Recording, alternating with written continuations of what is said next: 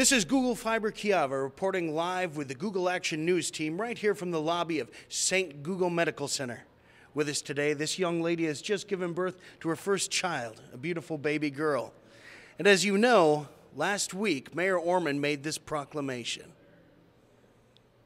So in order to prevail in the Google pandering arms race, I hereby decree that every firstborn male living within the city of Duluth shall henceforth be known as Google Fiber. That's right.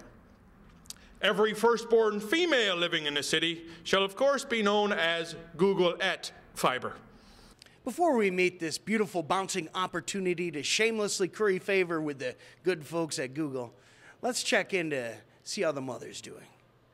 So, how are you feeling? Oh, motherhood is amazing. She's the most precious and wonderful thing that's ever happened to me. Yeah, well, I know this is probably a silly question, but have you given any thought as to what you're going to name the baby? We're going to name her after her grandmother. I'm sorry, are you saying that you think it's more important to honor your mother than to pander to the good folks at Google Fiber? Don't you think that's kind of selfish? I should explain. Actually, my mother was named Google-ette Fiber Swanson. It's an old Swedish name. Oh, thank goodness. Because for a minute, I thought you were going to let the whole Twin Ports area down. Oh, I wouldn't dream of it. I would do anything to bring Google Fiber to the Twin Ports. It's just a lucky coincidence that my mother was Google-ette Fiber Swanson. Well, there you have it. Everyone in the Twin Ports is ready to pitch in and roll up their sleeves in an effort to win the great pander war to bring Google Fiber to Duluth.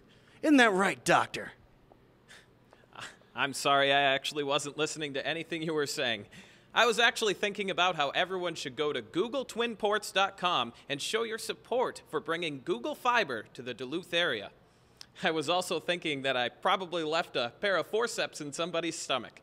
But mostly, I was thinking about the Google thing.